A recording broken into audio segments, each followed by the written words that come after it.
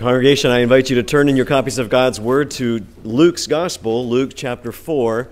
We'll be looking at verses 14 through 30 of this chapter. Luke chapter 4 is found on page 1024 in the Bibles provided. Luke chapter 4. Well, Jesus was baptized with the Holy Spirit, and that same Holy Spirit came to rest on him. And that same Spirit drove him into the wilderness, where Satan has tempted him. Now, Satan was unsuccessful in getting Jesus to serve himself or worship a false god or even to throw himself from the temple. But Satan departed, we're told, verse 13 of this chapter, until an opportune time. Well, Luke proceeds quickly towards such an opportune time that was available in Jesus' hometown, Nazareth. And this event happening early in Jesus' ministry prepares us for what is going to happen toward the end of Jesus' earthly ministry. And so here now as I read Luke chapter 4, verses 14 through 30. This is the word of God. Let us hear him. And Jesus returned in the power of the Spirit to Galilee, and a report about him went out throughout all the surrounding country. And he taught in their synagogues, being glorified by all. And he came to Nazareth, where he had been brought up. And as was his custom, he went to the synagogue on the Sabbath day, and he stood up to read. And the scroll of the prophet Isaiah was given to him. He unrolled the scroll and found the place where it was written, "The Spirit of the Lord is upon me, because he has anointed me to proclaim good news to the poor. He has sent me to proclaim liberty to the captives and recovering of sight to the blind, to set at liberty those who are oppressed, to proclaim the year of the Lord's favor." And he rolled up the scroll and gave it back to the attendant and sat down. And the eyes of all in the synagogue were fixed on him. And he began to say to them, "Today this scripture has been fulfilled in your hearing." And all spoke well of him and marveled at the gracious words that were coming from his mouth. And they said, "Is not this Joseph's son?" And he said to them, "Doubtless you will quote to me this proverb, 'Physician, heal yourself.' What we have heard you did at Capernaum, do here in your hometown as well." And he said, "Truly I say to you, no prophet is acceptable in his hometown. But in truth I tell you, there were many widows in Israel in the days of Elijah, when the heavens were shut up 3 years and 6 months, and a great famine came over all the land, and Elijah was sent to none of them, but only to Zarephath in the land of Sidon, to a woman who was a widow. And there were many lepers in Israel in the time of the prophet Elisha, and none of them was cleansed, but only Naaman the Syrian." When they heard these things, all in the synagogue were filled with wrath. And they rose up and drove him out of the town and brought him to the brow of the hill on which their town was built, so that they could throw him down the cliff. But passing through their midst, he went away. So ends the reading of God's word. Let's pray for his blessing upon it. Gracious God and Heavenly Father, we thank you for our Lord Jesus Christ. We thank you for the things that we've been singing this morning of him, and Lord, of this, your word, which tells of this particular point in his earthly ministry. Lord, help us to see our Savior. And Lord, would you in this time as we hear your word read, as we hear it preached, Lord, would you give your Spirit, Lord, that our hearts would be exposed. Lord, fill us then with love for you, Lord Jesus. Lord, help us to repent of all sin and to embrace you as the glorious Lord you are. We pray this in Jesus' name. Amen. Well, that escalated quickly. At the start of this passage, Jesus is being glorified by all, and even in Nazareth, all spoke well of him and marveled at his gracious words. All their eyes were attentive to him. And yet just 7 verses later, they are seeking to throw him from a cliff. This passage shows how Jesus elicited strong responses, strong emotions, strong reactions to his ministry, and yet not all of those were positive. But why? In reading this passage, it escalates so quickly that one wonders, why the change? Did Jesus say something to agitate the people to attempt murder? Whatever he did, it exposed what was in their hearts. And in fact, that's the very thing I want us to see this morning that Jesus still does today. Jesus exposes hearts. Let him expose your heart this morning. And then let us trust in him. Let your heart be exposed this morning. Now, first we see the Spirit's power in Jesus' teaching. Luke summarizes Jesus' Galilean ministry in verses 14 to 15. And we know this is a summary because Matthew and John include a lot of other details. For instance, Jesus worked many miracles, water into wine, various healings. Matthew summarizes the same ministry in a different way, giving a bit more detail. Matthew 4:23, and saying, "And he went throughout all Galilee, teaching in their synagogues," that's basically what Luke says, "and proclaiming the gospel of the kingdom, and healing every disease and every affliction among the people. So his fame spread throughout all Syria, and they brought to him all the sick, those who afflicted with various diseases and pains, those oppressed by demons, those having seizures and paralytics, and he healed them." Now, so some of this Luke is going to detail later, but now he states simply, verse 14, that Jesus returned in the power of the Spirit to Galilee, and a report about him went throughout all the surrounding country. Now, obviously, as we will see in verse 23, news does get around that Jesus is working wonders, is a wonder worker. And that may be how many would expect a ministry, using Luke's words, in the power of the Spirit. You know, there's got to be some display of miracles and signs. The Spirit's at work. Now, of course, Jesus did have the Holy Spirit rest on him in his baptism. That same Spirit did drive him to be tempted in the wilderness. And that is to say that this Spirit is still equipping Jesus through all the ministry we're reading of here. And yet, nevertheless, Luke summarizes the Galilean ministry in this way. He taught in their synagogues. I think there's a connection that Luke wants to make here, and that is that this is Spirit-empowered ministry. Luke is right to summarize it in this way because the signs that Jesus did were in support of his preaching. The wonders were given to attest Jesus' message, and we're going to see that as we come to the ones which Luke does detail later in this chapter and others. And seeing then Jesus, the Spirit-filled ministry as one of teaching is important because the ongoing work of the Spirit in the church, even today, includes to teach. Isn't that, after all, what Jesus himself commanded the church to do? To make disciples of all nations, baptizing them in the name of the Father and of the Son and of the Holy Spirit, teaching them to observe all that I have commanded you. We are right to cultivate hearts that desire to be taught as Christians. We're right to gather as his people, to be taught from the Scriptures. Jesus taught. And then we have, as a particular example, Luke records for us Jesus' teaching, his preaching in Nazareth, his hometown. And so let's see that Jesus reads at the synagogue. We learn a bit of Jesus' weekly practice in verse 16. We're told, as was his custom, he went to the synagogue on the Sabbath day. And now Luke not only tells us this, but he's going to proceed to give examples showing this pattern. Verse 31, verse 44, chapter 6, verse 6, or chapter 13, verse 10. This was his customary behavior. It was his habit, his pattern. And that's, though, not to say that every Jew living at that time shared that habit, shared that custom. In fact, the author of the Hebrews tells us that we should not neglect to meet together, as is the habit of some. Jesus' habit was to gather, to be there. Now, if anyone could make the excuse that they didn't need church, Jesus surely could. If anyone could make the excuse that all those other people there are hypocrites, Jesus could, because he literally was sinless. He was the Son. He is fully God. And yet, this is his custom. He saw value in it, made it his pattern to be there, not to mention that Jesus that he fulfilled all the law so that he could be our righteousness. Jesus kept the Sabbath. Jesus loved to worship his Father. And let's consider these things as we desire to be conformed to Christ. Now, while there, in the synagogue, Jesus stood up to read. What's he reading? He is reading the Scriptures. Again, we're seeing the type of ministry that the Spirit empowers. Jesus is anointed with the Spirit. He tells us as much from the passage he quotes.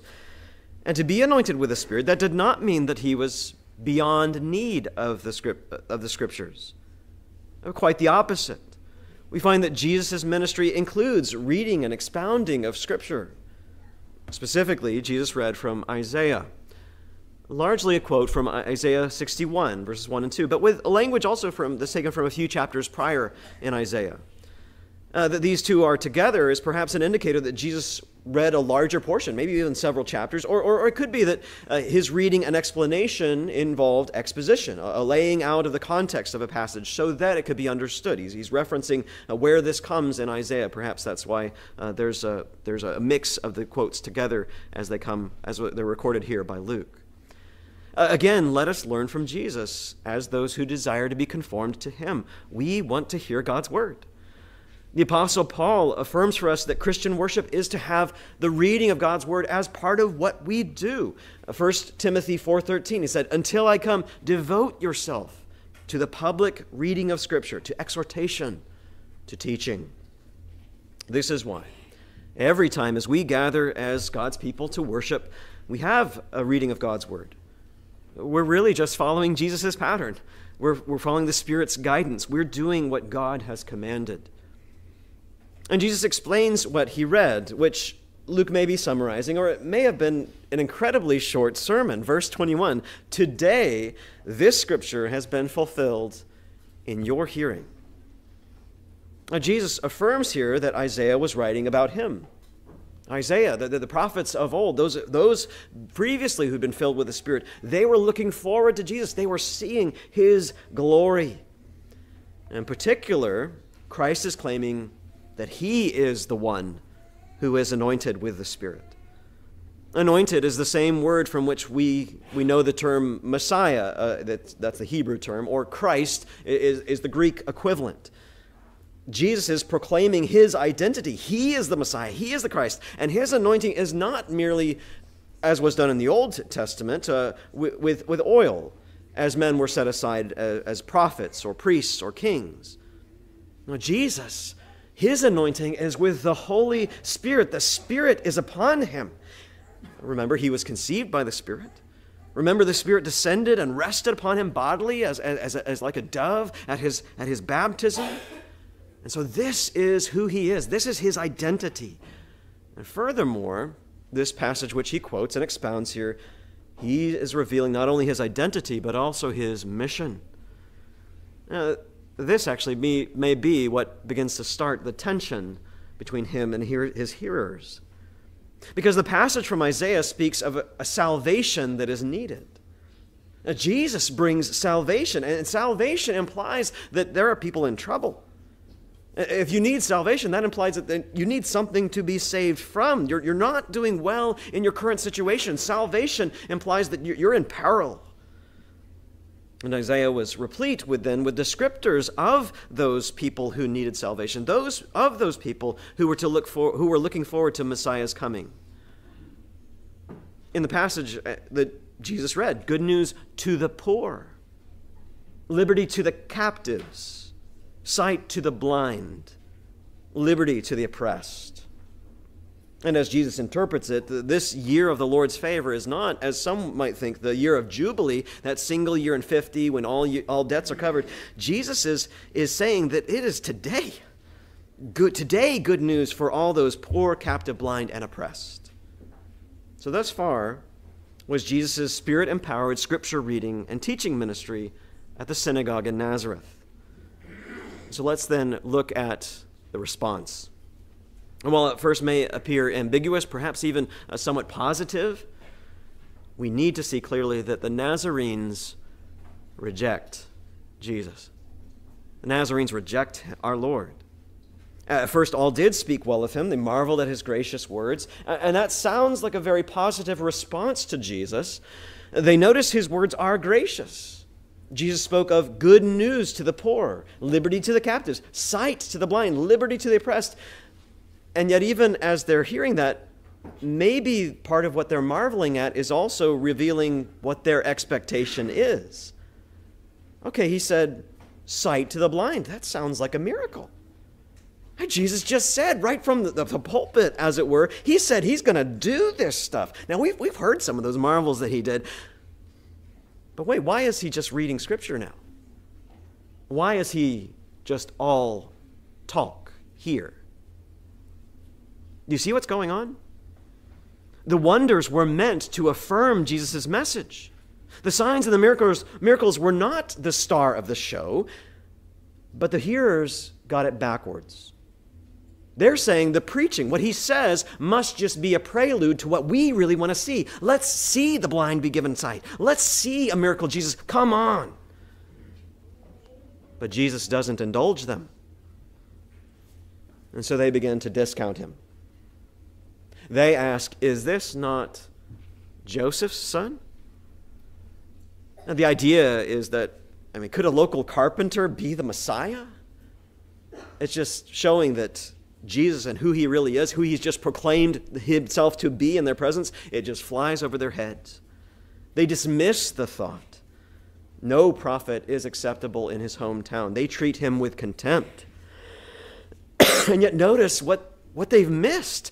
Even though Jesus grew up in their midst, even though Jesus grew up in Nazareth, Jesus, isn't this Joseph's son? Well, no. Jesus was not merely Joseph's son, not biologically. He was legally Joseph's son. He was adopted by him. He was raised in his household. But Jesus is the son of Mary, who was conceived by the power of the Holy Spirit. The identity that Luke is putting before us again and again is that Jesus is God's son. And his own neighbors blinded themselves to that, focusing only on appearances. Jesus could see what was going on in their hearts. He puts words to their doubts. Doubtless you will quote to me the proverb, "Physician, heal yourself."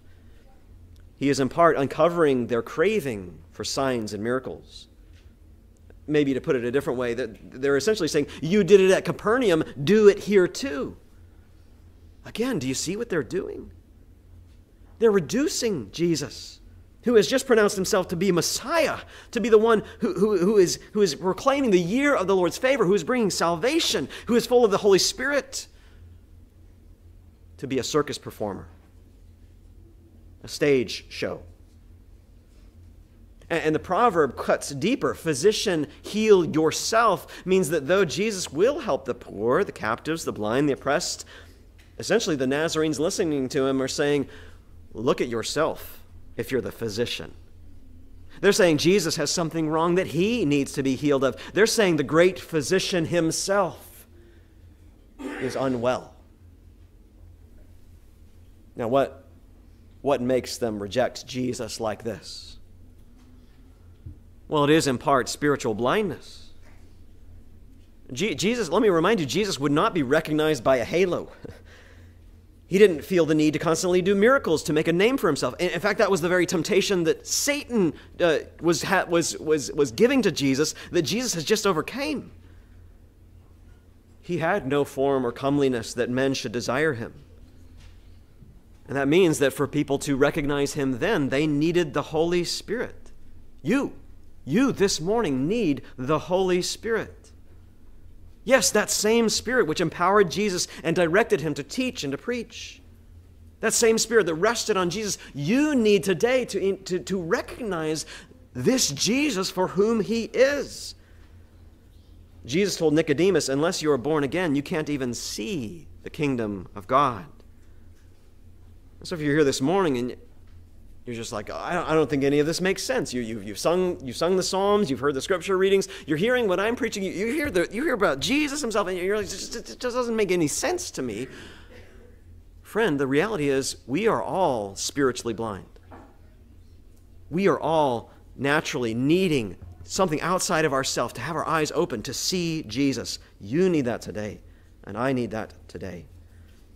Jesus had neighbors who grew up next door to him, and they were blind to who he really was. And that shows another reason why they reject him. It is the reason of pride. It is pride to say that Jesus has to do for me what I want him to do. That is, if I hear Jesus working miracles elsewhere, then he has to do them for me. Although that's not an uncommon thought that I hear among people. If Jesus is real, then why doesn't he do a miracle? I mean, I want to believe in Jesus, but I won't because I hear these things he did. Why doesn't he do it now? Well, behind that is a presumption. It is an assumption that Jesus owes it to you because he did it to somewhere else, to someone else. in some ways, that's a covetousness. I want what Jesus did to others. I want it too. I should have it too. Well, friends, for the Nazarenes, they had this covetousness, they had this presumption, they had this pride because he grew up in their town. That is, surely he's going to do the miracles for me because he's a Nazarene.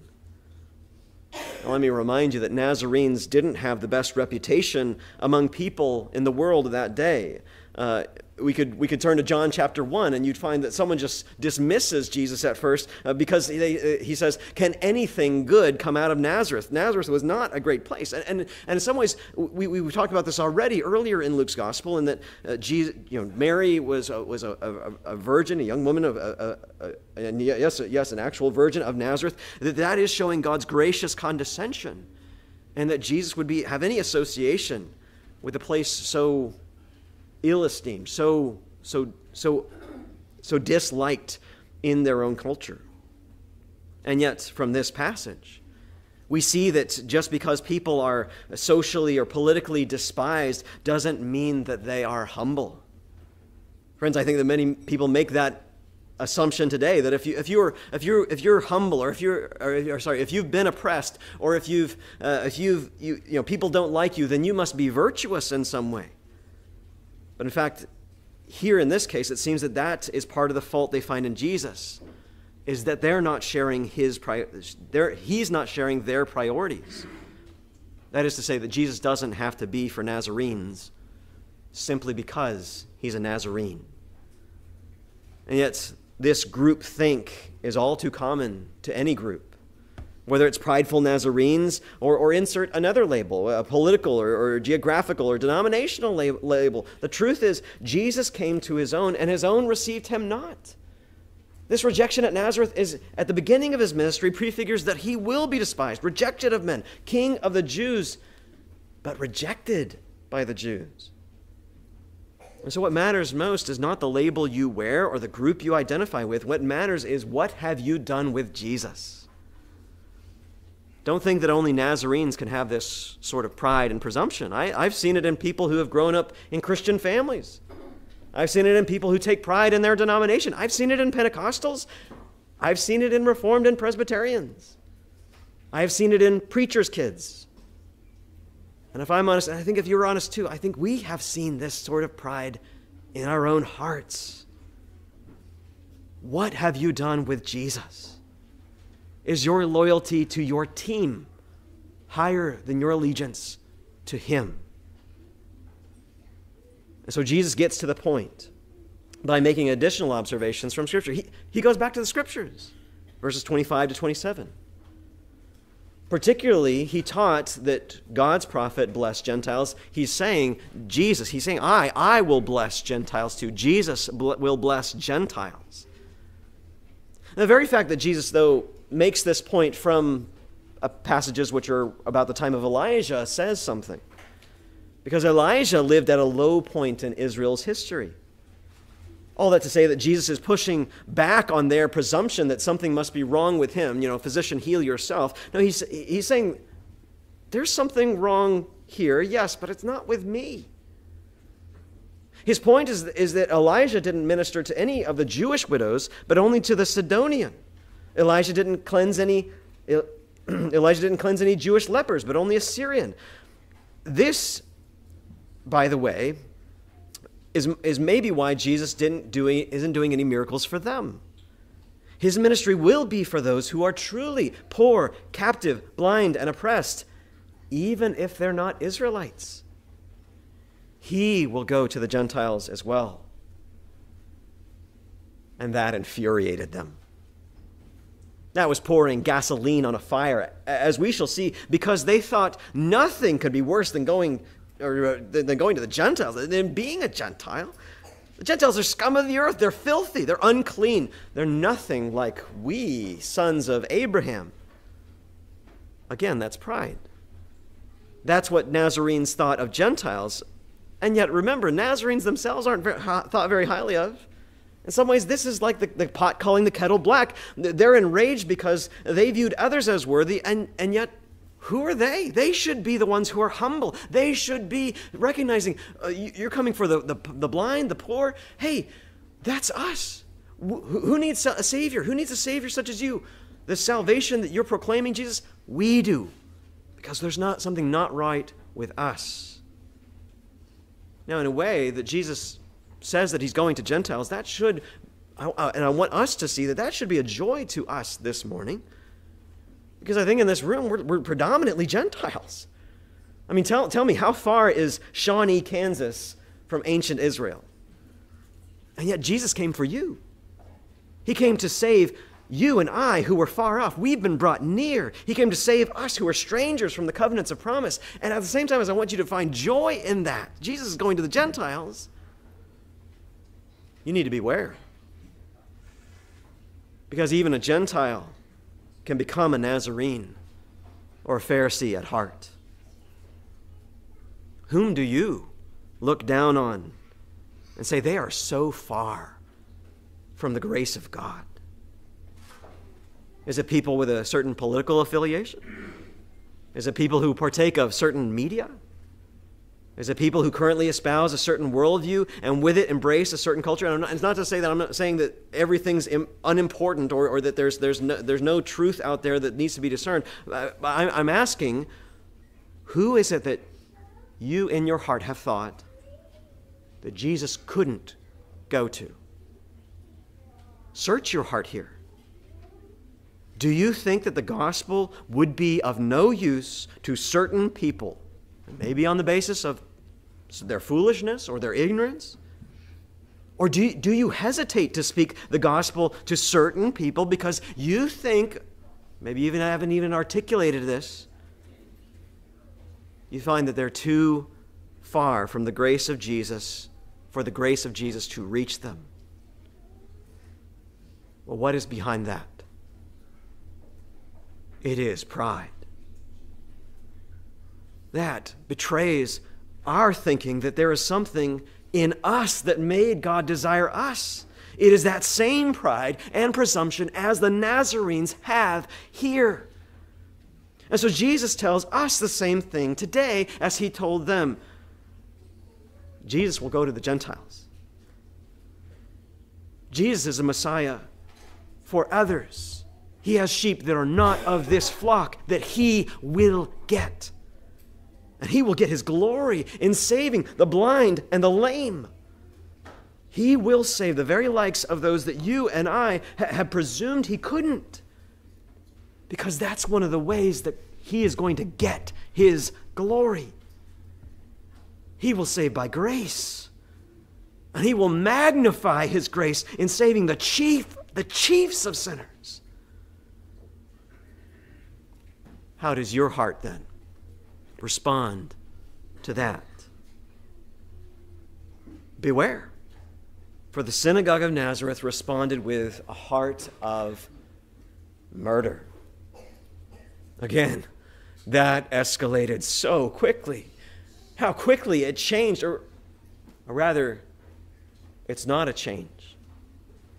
This is instead not a quick change, but this is a quick revelation of what was deep in their hearts that just at the right point, at the right time, under the right circumstances, it just came right to the surface. It bubbled up.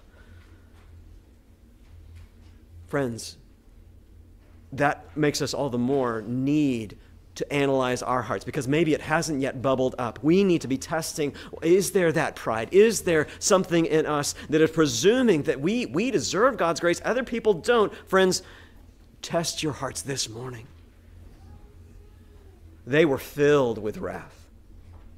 They would not hear that Jesus might give signs to others that were unworthy places and not his fellow Nazarenes. They would not hear that Jesus might bless the Gentiles and not his fellow Jews. They have advanced to the cliffs which were typical of that region, because they were going to throw Jesus down. Now again, those of you who've been with us through this series, think of Satan awaiting an opportune time. Satan couldn't get Jesus to throw himself from the temple, could he? Can he get the Nazarenes to throw him from a cliff? Well, it seemed like they're just about to But no, not today. Satan's time will come, but his time was not then. Jesus passed through their midst. We're not told exactly how, but God preserved Jesus' life that day. God will only let them get so far, but their heart was definitely there. But again, that begs the question, what about your heart? And so I ask you this morning, simple question. What will you do with Jesus? Do you want salvation from him? Now, again, if you want salvation, that actually says not something not only about Jesus, he's Messiah, he's the Son of God. It says something about you. Do you see yourself as the wretch that you are? Blind to my own spiritual need. I'm a captive. Do you see yourself as a sinner? We are born poor, captive, blind, and oppressed. We need salvation. We need a Savior. We need grace. And praise God that Jesus came to give grace, and not just to us, but to save all of his elect of every tribe, nation, and tongue, even people that will not look like us, to show his mercy among all the nations, not just ours, to save sinners, even the worst of us. Some respond to this good news with murder. But may it be that our hearts will respond with joy. God saves wretches like you and me. And yes, he's going to save all of his elect. And yes, he can do far more than we can ask or think. And yes, he can save those people that are so far gone that we need to stop saying they're so far gone, that we need to say, Lord, would you save them? We need to be praying. We need to have eyes of faith to see the glory of Jesus Christ.